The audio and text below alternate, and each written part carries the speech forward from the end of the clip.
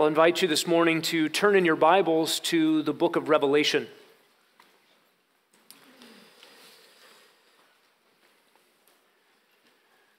The world is going to hell in a handbasket, and we Christians, like the little kid in the back seat, are saying with a big grin on our face, "Are we there yet?" We Christians are not of this world. Though we are in it, as it careens inexorably toward destruction, we do not belong here. We have been rescued. We have had a kingdom transfer. We have new loyalties. And so as Christians, our cry as we navigate this troubled, God-cursed world, our cry is, "Come, Lord Jesus." And we pray, "Lord, let your kingdom come down here, and let your will be done here as it is done in heaven." That's our prayer. We begin this morning our study of the book of Revelation. This is the capstone of our Bibles, the climax of God's self-disclosure to mankind. And if there's any book that needs some sort of an on-ramp, an introduction in our Bibles, it is probably this one. It is at times seen as enigmatic, dark, mysterious, incomprehensible, scary. And yet it comes with a promise of blessing for those who would read it.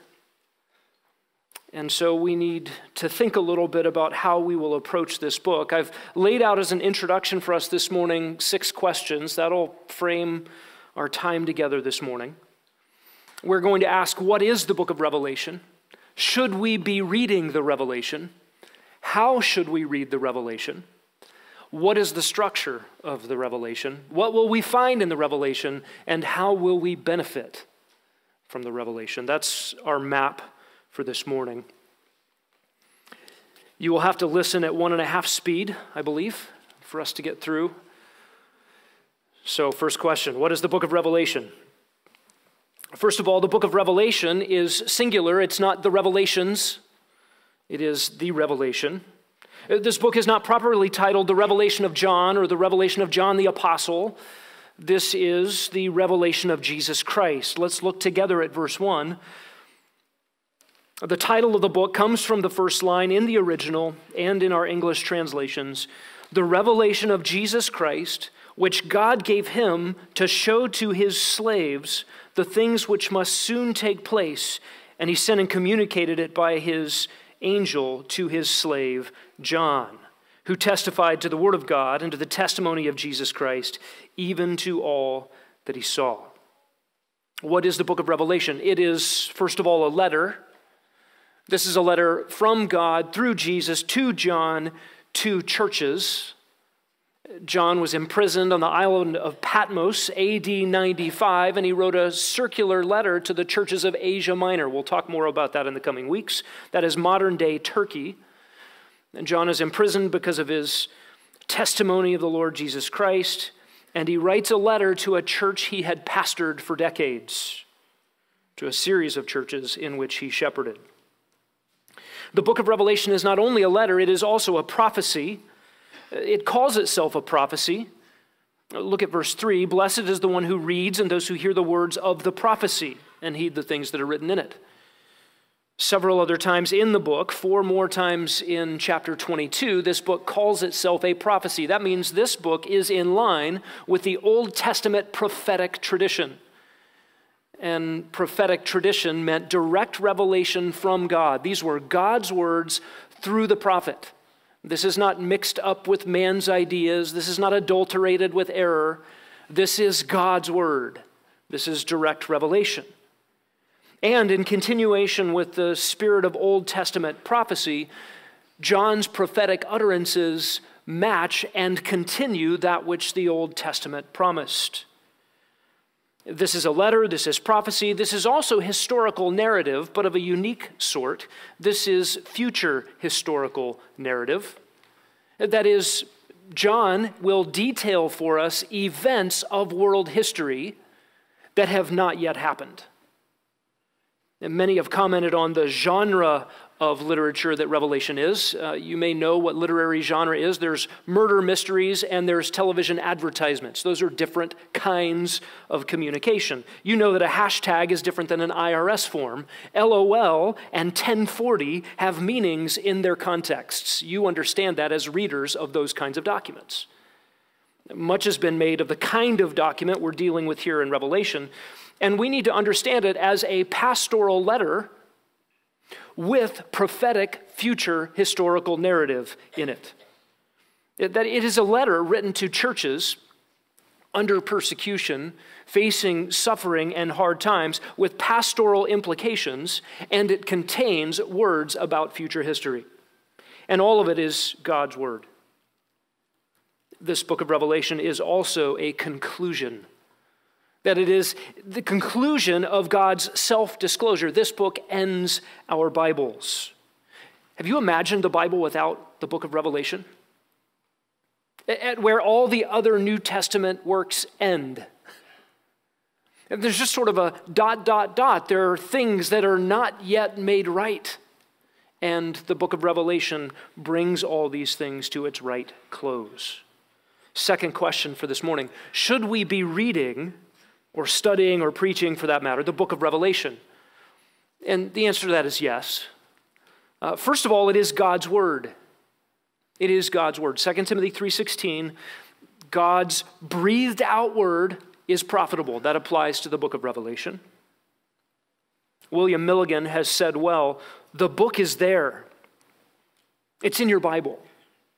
And it must either be excluded from the New Testament, or the church must continue her struggle to comprehend it until she succeeds in doing so.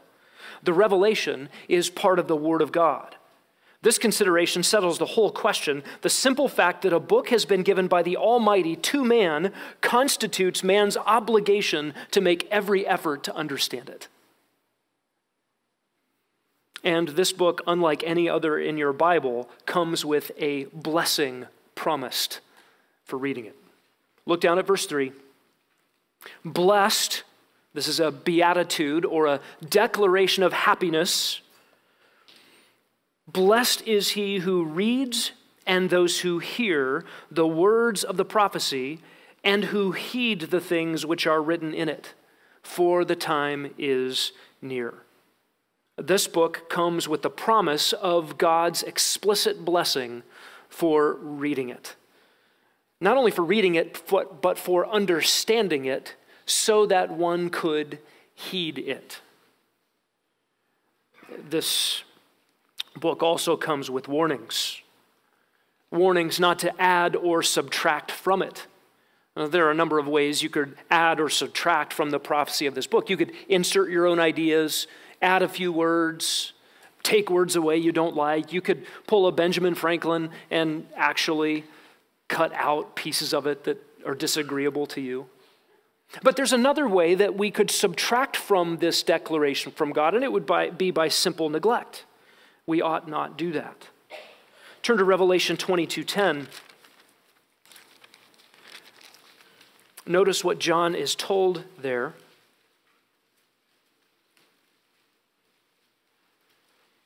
Do not seal up the words of the prophecy of this book, for the time is near. The imminence of the events described here, the urgency that is required for living in light of those events, demand that this book not be closed, not be sealed up. And of course we should read it because the first word of the book is apocalypsis. That is an apocalypse. And we think of an apocalypse as a genre of film, or we think of some, sort of desolate story after a nuclear holocaust. And you have to say it that way, nuclear. And an apocalypse simply means a revealing. A revealing. The verb form simply means to reveal, to disclose, to make clear, to make known. So far from this book being designed by God to conceal things or hide them in mysteries, God's purpose is to reveal things, to disclose his own mind and his own purposes for the future of humanity on this earth. So, of course, we should be reading this clear communication from God, designed by him for us to read, to understand, and to heed. That leads us to the next question. How then should we read the book of Revelation? There is no shortage of debate on this question. Shall we read the book of Revelation as an extended allegory, or does it detail actual events? By the way, the first 300 years of interpretation of the book of Revelation took it as detailing actual events. And after the 4th century, the dominant view in the church historically has been to take it as an allegory. That was a shift. Are we to take the book of Revelation, therefore, as an impressionistic painting or a history of some sort, a detailed chronology of events? And if we take the book of Revelation as actual events, which ones does it detail? Does it detail events in John's day? Does it detail events of church history that are now past or maybe present tense for us? Or does it deal with events which are still future? And these choices divide the commentators, the scholars. There have been 4 major ways that Revelation has been interpreted since it has been written. Now, hold on with me for a little bit. This will be important to work through. It's important for us to understand sort of 4 divergent roads at the front end, because we can only walk down one. And I want you to be aware of what the 4 roads are so that you know why we are choosing to walk down one particular road. The first major way that Revelation has been interpreted is the preterist view. It comes from a Latin word meaning it's done, it has happened, something in the past. And the preterist view means that the events of the book of Revelation have already taken place. That the immediate context for John writing the book of Revelation were conflicts in his own day. And so some preterists believe that all of the events of Revelation depict the events leading up to the fall of Jerusalem in AD 70. That it was God's judgment against apostate Judaism. For other preterists, Revelation depicts in chapters 5 to 11 that judgment of Judaism in AD 70, but from chapters 12 to 19, the overthrow of paganism in through the 300s AD. In 311 AD, you had the Edict of Milan, which is the Roman emperor's declaration that you're no longer allowed to feed Christians to lions for entertainment. It was the Edict of Toleration. They no longer allowed the persecution of Christians. This was seen as a great victory for the church. 2 emperors later, the emperor declared the Roman Empire a Christian empire. And so this was seen as the overthrow of Roman paganism and the installment of Western church glory and victory. And so preterists will either see the events of Revelation taking place up to AD 70 or up to the early 300s. They would then see Revelation 20 to 22, the 1,000 years depicted there in Revelation 20, and the glories of a new heavens, new earth in Revelation 21 and 22. The preterists would see that as the glory of the church in her triumph and the victories of biblical truth over error in this world today. It was in the late 1500s, a Spanish Jesuit named Ribiera who began to propose that much of Revelation's fulfillment happened in John's day. That's when that view sort of took off. In 1614, a Spanish Jesuit, Alcazar, developed the view systematically. And what he developed was in chapters 4 to 11, a church conflict with Judaism. In chapters 12 to 19, the church's conflict with paganism. And in chapters 20 to 22, the church triumphant in her glory. From Constantine, the Emperor Constantine in the 300s, down to his present day. So that was the 17th century. And all of that in Revelation was fulfilled by 325 AD. In our day, a full preterist believes that all the events of Revelation have already been completed, and a partial preterist believes that most of the events of Revelation have been completed, and what remains is the physical return of Christ, a final judgment, and the ushering in of the eternal state. That's the preterist view. The second road that's taken down the interpretive path for Revelation is the historicist view. This is sometimes called the continual history view. It sees the history of the church in the West from John's day to the return of Christ. In other words, the book of Revelation is a forecast of church history, primarily European church history.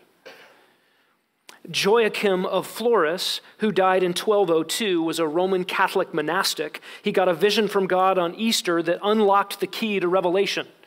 And it told the story from Pentecost, or in some versions of this from Creation Week, up to Joachim's own day in the 1200s. He developed the first form of what's called postmillennialism. That is the idea that the church builds the kingdom and then Christ comes. He predicted the kingdom of the Spirit would begin in 1260 AD, after which time Christ would come to the earth. Now, Joachim was committed to papal authority and to the Catholic Church in Rome. But when the Franciscans took up his ideas, they believed that they were the true Christians. And then the Pope was the Antichrist of Revelation, and Rome was Babylon. That was the Franciscan view. And of course, during the Protestant Reformation, it was natural for the reformers to pick up those same ideas. If you've read Luther and Calvin and any of our great heroes, you will find them time and time again referring to the Pope as the Antichrist. That is the way they are reading the book of Revelation.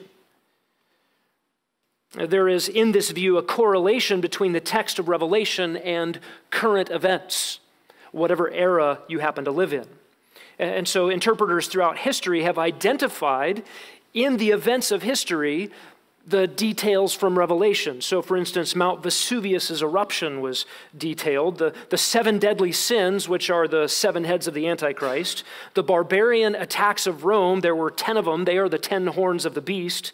Attila the Hun is identified, the emergence of Muhammad and the spread of Islam. Islam is the beast from the sea who's given a death blow by the Crusades. Martin Luther is identified, the Protestant Reformation is identified, either for good or for bad. Right? If you're a Protestant, you see the Protestant Reformation as a really good thing in the book of Revelation, and if you're a Catholic, you see the Protestant Reformation as one of the beasts, one of the evil things in the book of Revelation. And in fact, in Martin Luther's translation of the Bible, it was illustrated. So if you like illustrated Bibles, you would have liked Luther's. He had an illustration of the harlot, the prostitute, riding the beast, wearing the Pope's crown. At the same time, Catholic theologian Peter Bungus worked out the numerology of Martin Luther's name to equal 666. And so you could see both using Revelation to chide the other. Queen Elizabeth I is identified, the Turkish invasion of Europe is identified, the French Revolution is supposedly the earthquake in chapter 11. Napoleon, Adolf Hitler, and Mussolini are all figures in the book of Revelation. Many people who lived in Europe during World War II believed that they were experiencing the events of the tribulation, and understandably. Sir Isaac Newton and a handful of scientist friends believed that you could put Edward Gibbon's Decline and Fall of the Roman Empire, that multi-volume history of Western civilization, side by side with the book of Revelation and find precise correlations between events that have happened in history up to their day and details described in the book. Some of the results of this approach have been a history of date setting. Because if you can identify all the events up to Revelation 19, you could predict when Christ would return, especially if you identified events with timestamps, 3.5 years, 1,260 days, 42 months. You could sort of do a countdown if you identified one of those events. Another result was that each generation of historical interpreters of Revelation was convinced that they were at the end, they were at the climax of history.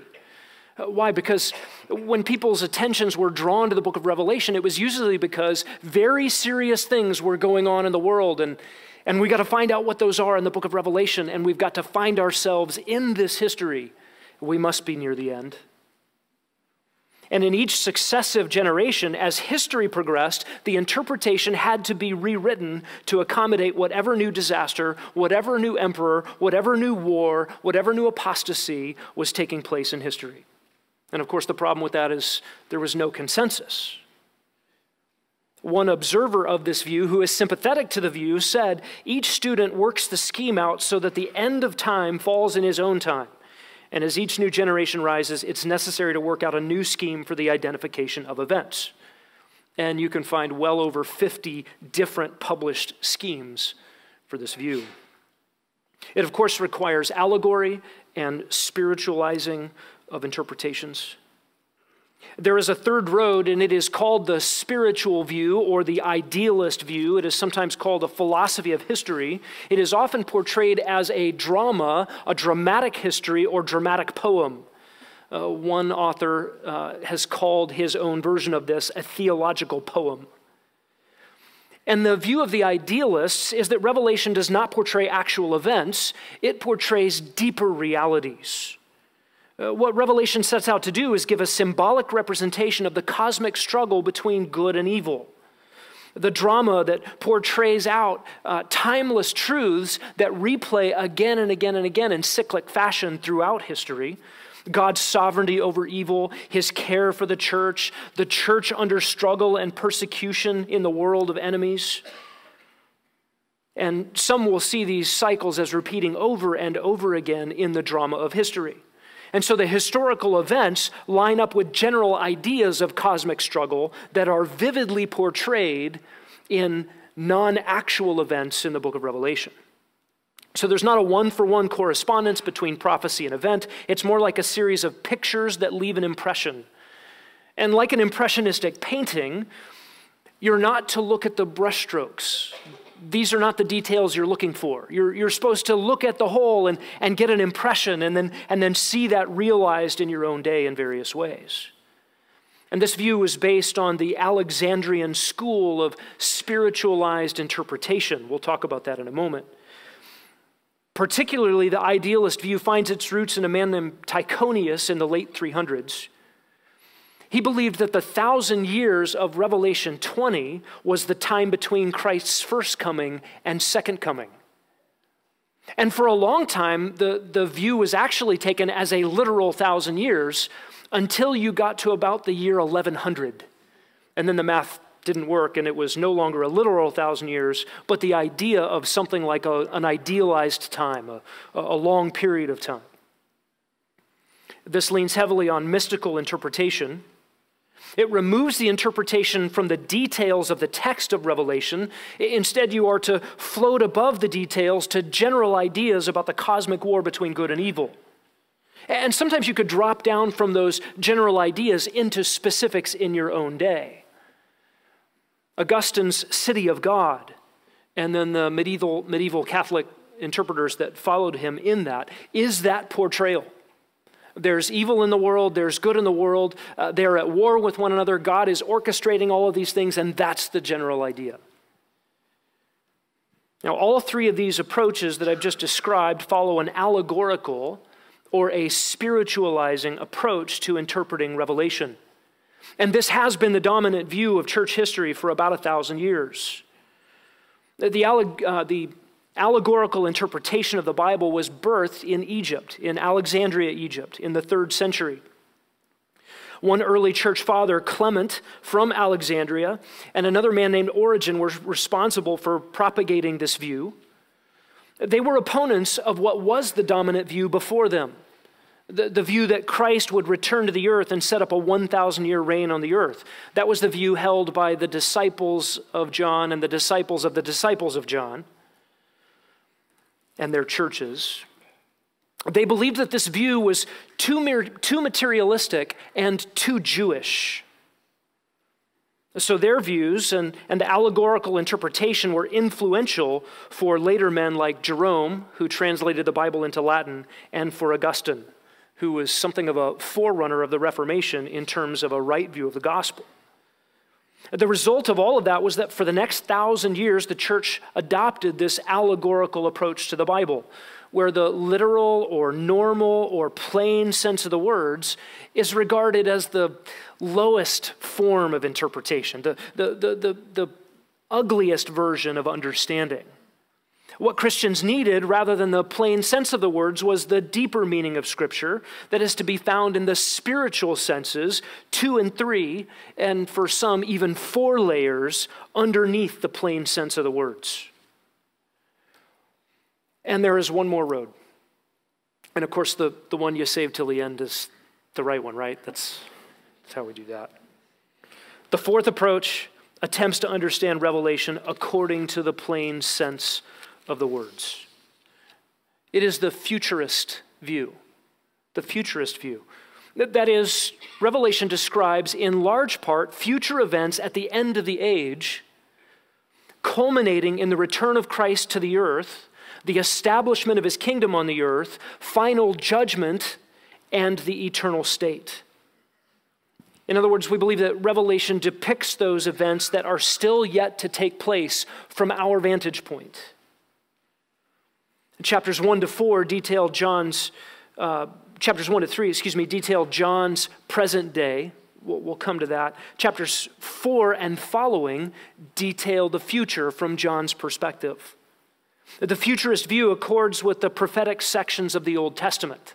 If you take Revelation at face value according to the plain sense of the words, it is actually in agreement with the plain sense of the words from the Old Testament prophets. There is a direct relationship between how you read Revelation and how you approach hermeneutics.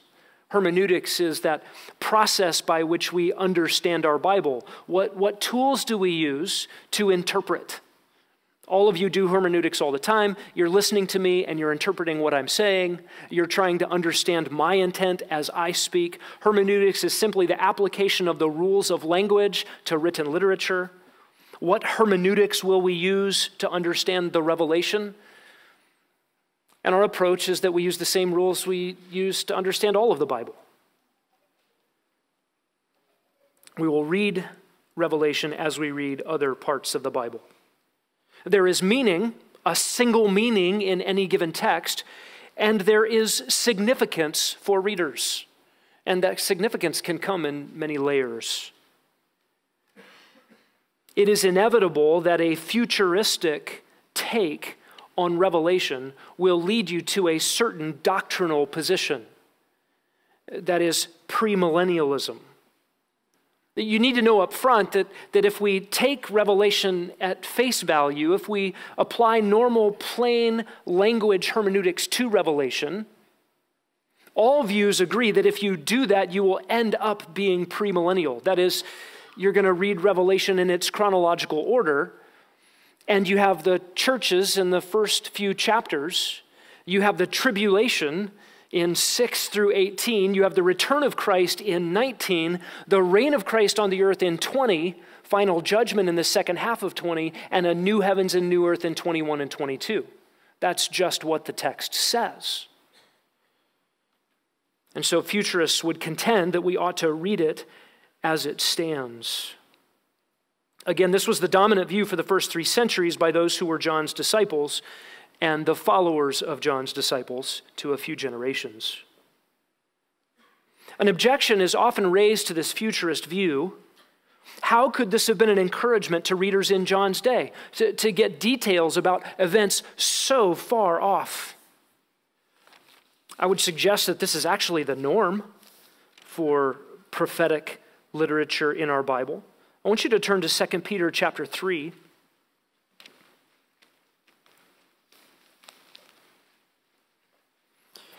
And we need to understand the ethical implications of the Bible's eschatology. What do I mean by that?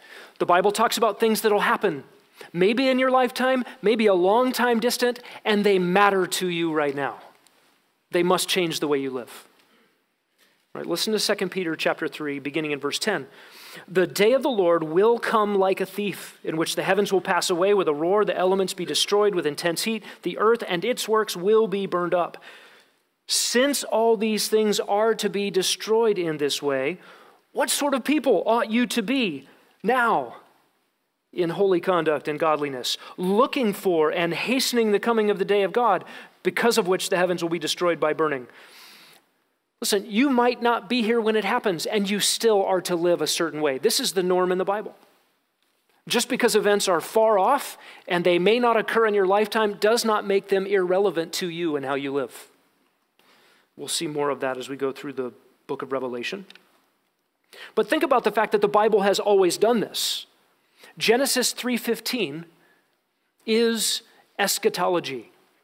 Right? That's the first early pre-gospel declaration of the gospel, right after the fall of man, where God is talking to Satan and he says, a seed of the woman is going to crush you. Has that happened yet? That snake is still roaming the earth seeking whom he may devour. And until Revelation 12, he still has access to the throne and is called the accuser of the brethren. In fact, in Romans, Paul says the God of peace will soon crush Satan. Hasn't happened yet. So, from the very first pages of our Bible, there are promises from God for the distant future that radically affect how we live today. The futurist approach is not a pie in the sky, I just want to lose my life in things that don't matter for today, irrelevance. The Bible contends these things are dramatically relevant for us. Because a futurist view will lead us to premillennialism, we are going to take our time next Sunday morning here in the main service to look broadly at the millennial kingdom from the rest of Scripture. Just to sort of see that this is well beyond the pages of the book of Revelation. We need to know that if we take a futurist view, that futurist interpreters can and have made the same error as the historicists by making correlations between the text of Revelation and current events. You remember how the historicists saw in the book of Revelation Napoleon when Napoleon wasn't there. Well, the futurists have done the same thing. I've got shelves of books with these things. Russia has been identified. The European Union has been identified. Some supercomputer named the Beast has been identified. Visa and MasterCard have been identified. Mikhail Gorbachev, Vladimir Putin, every new war in the Middle East have all been identified by futurist interpreters as events which Revelation portrays. And that is not the right approach.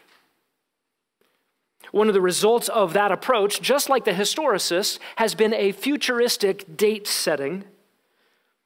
And there have been those very conspicuous actors who have said Jesus will return on such and such a date. And then he didn't. Well, such false teachers are sinning when they set dates. Why? Jesus said no man knows the hour of the day. Comes like a thief. It will be a surprise. There will be eschatological events that begin a countdown. And for those who live during that time, they have specific instructions. For us, we don't set dates. Can't set dates. To set dates, to make predictions and timelines is actually sin. We're in a big question mark. We don't know how long this world will keep ticking before the Lord comes back. Each generation of historical interpreters of Revelation that was convinced they were at the end, at the climax of history, proven wrong, brings in another generation that as history progressed, their interpretation had to be rewritten. Generations of people have come and have read the newspaper headlines, have seen the things going on in secret cabals and have said, aha, that's it. Identify the beast. I know who the Antichrist is. I've got 666 worked out. I told you there were 4 roads. There's a 5th road. The 5th road is all of the above. Some interpreters do attempt to walk down divergent paths that are mutually exclusive. I don't think that's possible. I want to talk about some dangerous ways to read Revelation. I know this is under the heading of how shall we read Revelation. This is really how to not to. Number 1, systems over exegesis. What I mean by that is you have your favorite theological system, you have your favorite view, maybe you have your theological heroes, maybe you have your ideas, maybe you really like this ending or that ending as if the Bible were a choose your own adventure. And so when you come to texts, you must make texts yield to your system.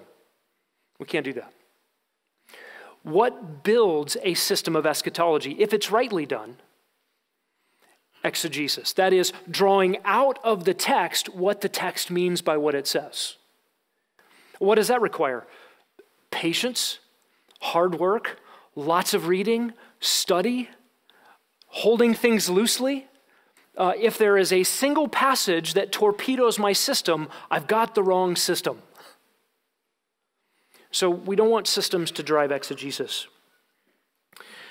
Second dangerous way to read it is to read the book of Revelation in such a way that it contradicts prior scripture. Are we to read the Old Testament through the lens of our favorite way to read Revelation? Oh, now I know what the Old Testament meant by what it said because I've got this. Or should we go the other way around? Old Testament priority says we take God at his word. He meant what he said. He had single meaning in texts in the Old Testament, and that is the ground and the basis for everything else that is written afterwards. Because God doesn't lie, he doesn't disagree with himself. He doesn't change his plans, he doesn't reorder his decrees. God makes his promises, and the gifts and the calling of God are irrevocable. And so we ought to read Revelation in the light of the Old Testament, through the lens of the Old Testament, not the other way around. By the way, the dependence of the book of Revelation on the rest of the Bible, and particularly the Old Testament, is unparalleled in Scripture. The book of Revelation has 404 verses. In 278 of those verses, an allusion to the Old Testament is contained, and in many of those verses, multiple allusions to the Old Testament. Now, you won't find any citations where John says, as Isaiah said, and quotation marks. But the book of Revelation is soaked with the Old Testament. Most commentators put the number at 550 Old Testament texts referenced in 404 verses in the book of Revelation. United Bible Society lists 676 Old Testament allusions, and Greg Beale gives the number at 1,000. This book is more dependent on knowledge of the Old Testament than any other book. If you want to understand the book of Revelation, you need to know your Old Testament. And at some level, we ought to read it the way Jewish readers would have read their Old Testaments. We ought to read the book of Revelation the way Jews in the first century would have read their Old Testaments and heard the book of Revelation. We'll talk more next week about the Hebrew feel in the very text of the book of Revelation. In fact, the book of Revelation is so heavily dependent on the rest of Scripture that we will from time to time take a break from the exposition to look more broadly at what the rest of the Bible has to say about the events described here. The Revelation isn't coming up with new things. It is, in fact, filling out details in a condensed manner about things the Bible has already addressed. The day of the Lord, the great tribulation, the repentance and salvation of Israel, the kingdom reign of Messiah on the earth, and the eternal state. All of that is in the rest of your Bible. I'll give you a third dangerous way to read the Revelation: for information only, to satisfy intellectual curiosities, to detach yourself from the pastoral intent from John, from Jesus, and the personal implications that God intended for us in this book. That we need to recognize that instructions for participants in the events when they take place will be specific. Just like Jesus in the Olivet Discourse, he says, when you see these things happen, read Daniel, the abomination of desolation, when that Antichrist stands up in the temple and says, I'm God, everybody worship me. When you see that, Jesus said, don't go down off your rooftop. Don't get your stuff out of the kitchen. Just flee. There are specific instructions to participants during that time. That does not remove from us the importance of implications from the text. There are things for us to learn. We will be indicted. We will be encouraged. We will be confronted. And this is true for any of God's people in any generation. One of the dangers of an information-only or intellectual view of the book of Revelation we will quickly get lost in trying to speculate about ideas, identifications, identifying the beast, identifying the number of the beast. This has resulted in much silliness. I know that Hollywood has made several attempts at depicting the events of the book of Revelation. And you know the nature. Anytime a fictional or historical fictional attempt is made to portray biblical events, there's benefit and there's harm. Maybe we're helped, maybe we're hurt. You can decide for yourself where that scale tips. I have a low tolerance, frankly, for filling in the blanks. Some of this just leads to distraction. If we are not pressed by God's intent for us in this book, we miss the blessing. Part of the blessing is bound up in the reading, and part of the blessing is bound up in the heeding. That is, there is an ethical imperative for us. There is a life obligation in response to this book. It's what God has designed. And then there's the danger of ignoring the details. If we float over the book of Revelation, like if we play hovercraft over any part of our Bible, we will miss the beauty of the details that God has designed. Like a very fine-grained photograph. The panorama is made by the pixels. And so we're not to hover over the details so that we miss them. We are actually to paint the whole picture with the fine details that God provides. When it comes to your Bible, do you want to see the whole forest or do you want to see the trees? And the answer is yes. You want to be in the habit of seeing the forest and the trees. By the way, this is not the same as identifying all the persons and events. The other danger would be to identify all the details in the book of Revelation. If the book of Revelation describes an earthquake, oh, I know where that is, I know what it is, I know what it is going to be on the Richter scale, or it's not an earthquake at all, that's a person and I know who it is. To understand the clarity of this book does not mean that you have an infallible perspective on the identification of all the players. And this will parallel our study of the book of Daniel. If you were here on Sunday nights when we went through the book of Daniel, particularly the second half, and particularly where Daniel outlined intertestamental history, that is, that period of world history that happened centuries after Daniel, but a century and a half before Christ. We can look back on intertestamental history and we can see what Daniel said, and it came to pass exactly as he said it would, and we can put names and places to the events that Daniel described because we're looking in the rearview mirror. There will be people alive during the time of the events of the book of Revelation who will be able to identify who the Antichrist is. Everybody's going to know who the Antichrist is. We do not have to be in a race now to identify him. It will be obvious. It will be plain. He will make himself known. He will demand to be known. He will demand to be worshiped by everybody on the earth. We don't have to go identify him now, nor do I believe can we.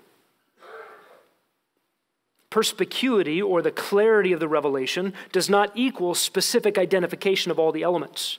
So the danger for us would be sort of a newspaper headline fulfillment. Run to the newspapers, run to the blogs, find out what's going on in the world, and see revelation's happening. No, it's not. It'll be far more obvious than we make it seem now. There's a danger here, too, in sensationalism in the place of exegesis. The kind of thing that actually discredits the study of the book.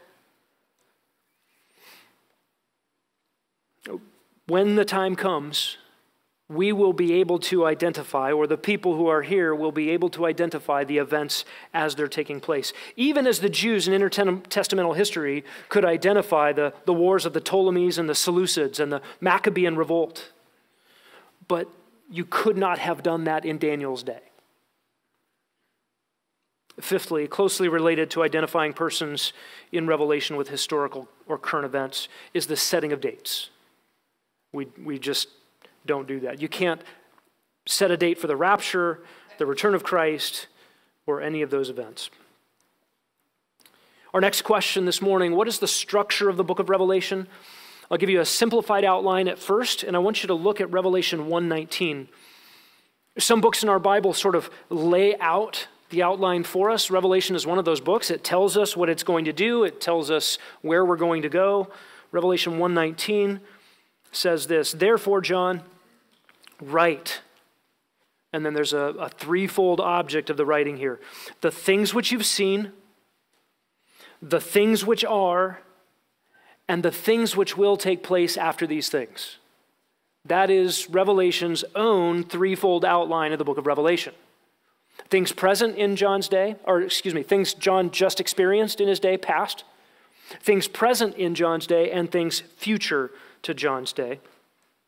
What does that mean? What you saw is the vision of Christ that John records in Revelation chapter 1. He had just seen the risen, glorified Christ, and the angel says, write down what you just saw.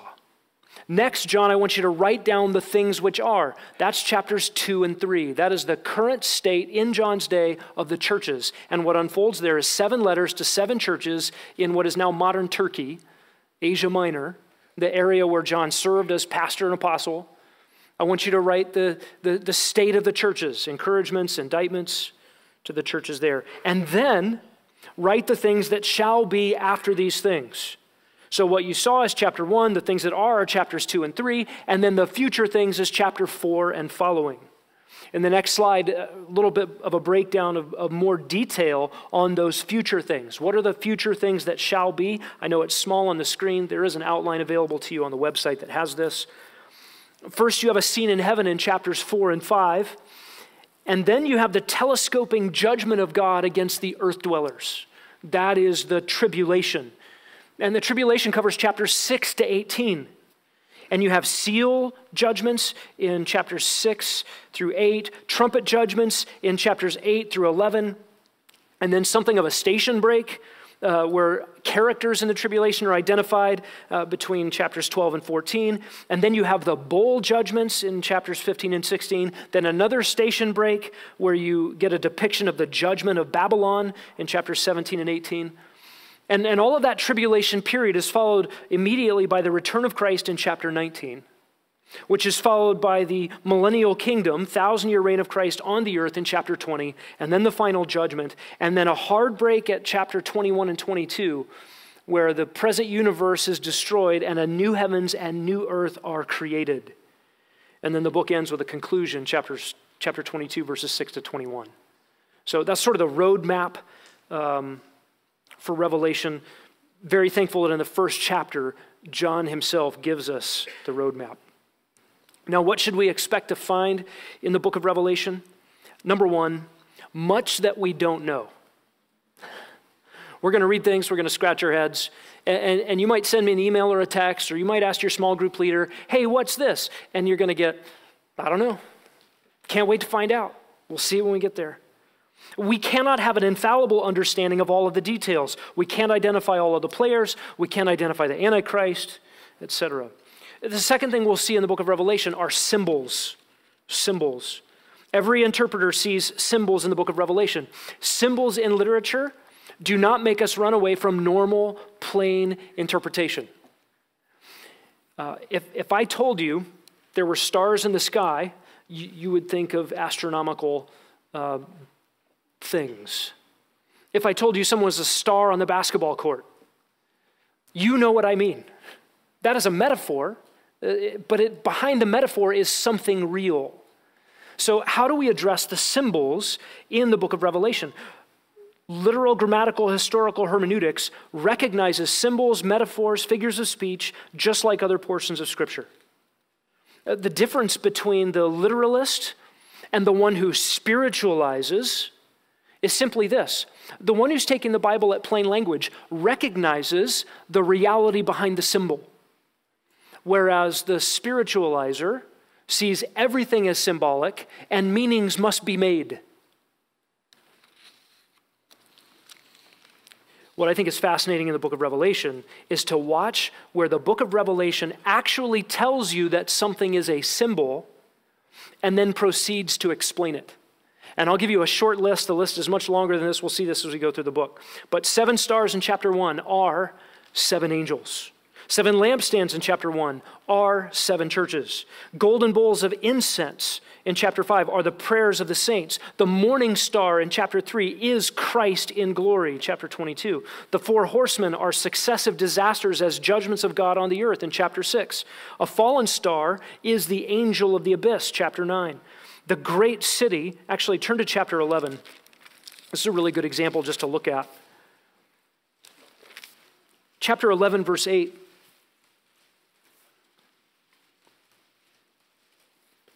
Speaking of the 2 witnesses, they're testifying the truth of God, and the world hates them and then kills them. Verse 8, their dead bodies will lie in the street of the great city. Oh man, I wonder what city that is. It is mystically called, and the word mystically, pneumatically, it's spiritually, it is spiritually called. So here's a spiritualization. Here's a metaphor. Here's a symbol. It is called Sodom. Oh, wow, I thought Sodom got destroyed a long time ago. They're in Sodom? Did it get rebuilt? No, it is mystically called Sodom. Oh, it is also mystically called what? Egypt. Wow, that's where Sodom and Egypt. I looked at a map. They're not in the same place. And then it's described this way, where also their Lord was crucified. What city are we talking about? Jerusalem. You know the answer to that. You didn't need to go to some secret code. The Bible tells you right here that it's a symbol, that Sodom and Egypt are metaphors for an actual geographical location called Jerusalem. It explains itself. The stars of heaven in chapter 12 are fallen angels. A woman and a male child are Israel and Christ. A beast from the sea is a world ruler and his empire. The beast from the land is the false prophet. The harlot, Babylon the Great. We'll get there. That's chapter 17. The waters in chapter 17 are the peoples of the world. 10 horns are 10 kings associated with the beast, and fine linen are said to be the righteous deeds of the saints. All these things are explained. The presence of symbols in the book of Revelation is not a license to make symbols out of things that are not. But when things are called symbols and then explained, take it that way. And when things aren't called symbols, you know what our default should be? Plain language. If it says it's an earthquake, it's an earthquake. I think that is the appropriate approach. What else will we find in the book of Revelation? Number 3, all that was unraveled in Genesis 3, re-raveled in Revelation. Heaven and earth created, Genesis 1, heaven and earth recreated, Revelation 21. Sin and the curse enter in Genesis 3, sin and the curse exit in Revelation 21. Satan appears, deceives, and kills in Genesis 3, Satan doomed in Revelation 20. The tree of life lost in Genesis 2, the tree of life regained in Revelation 22.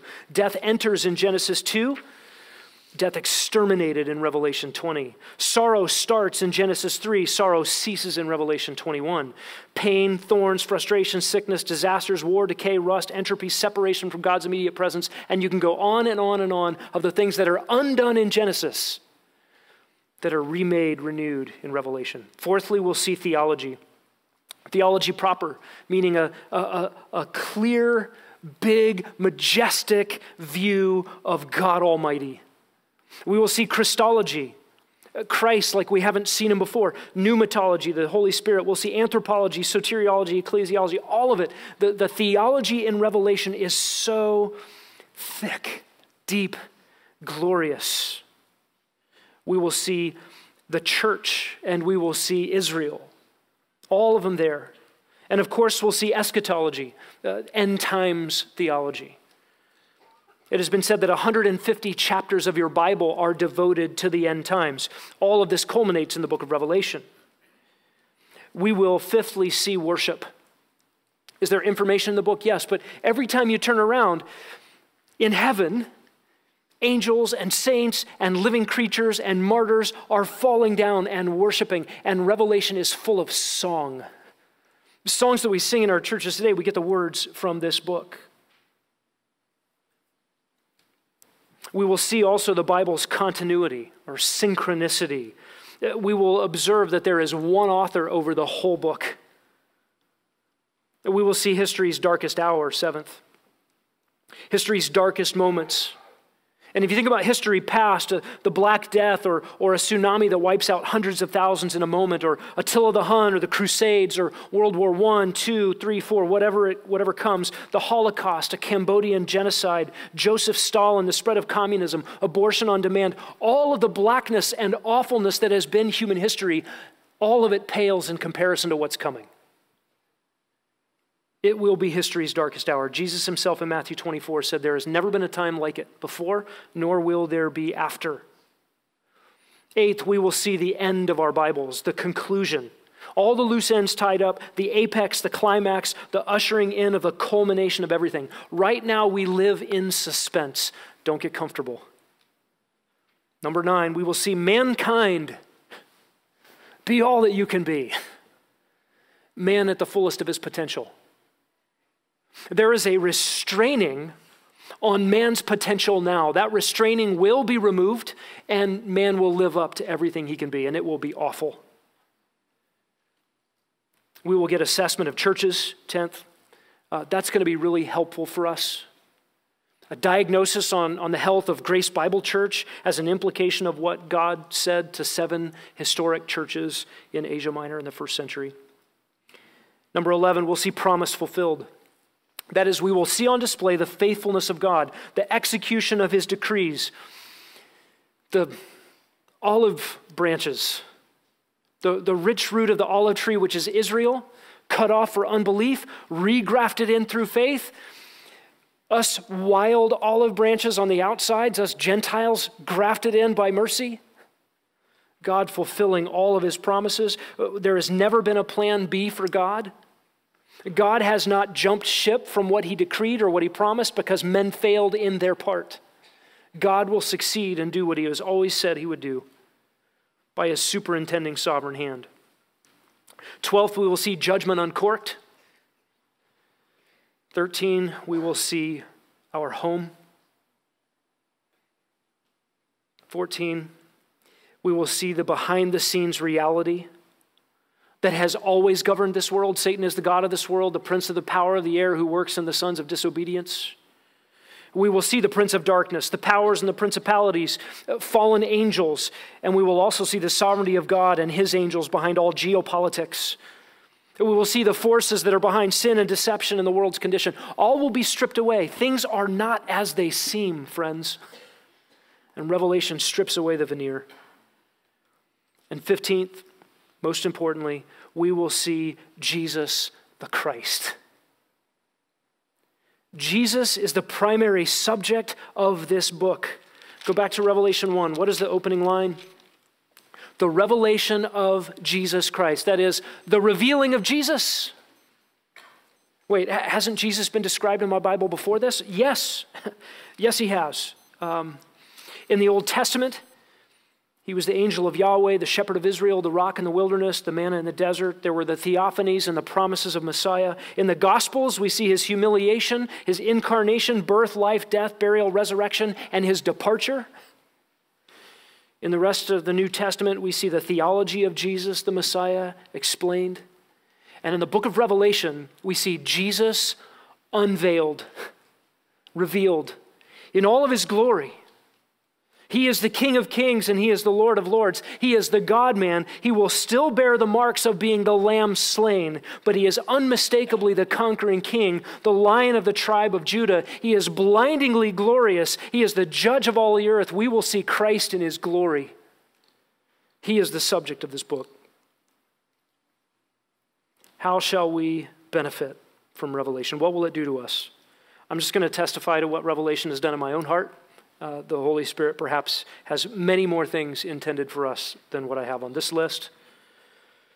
We will be protected from false teaching. We will be built up in our anticipation.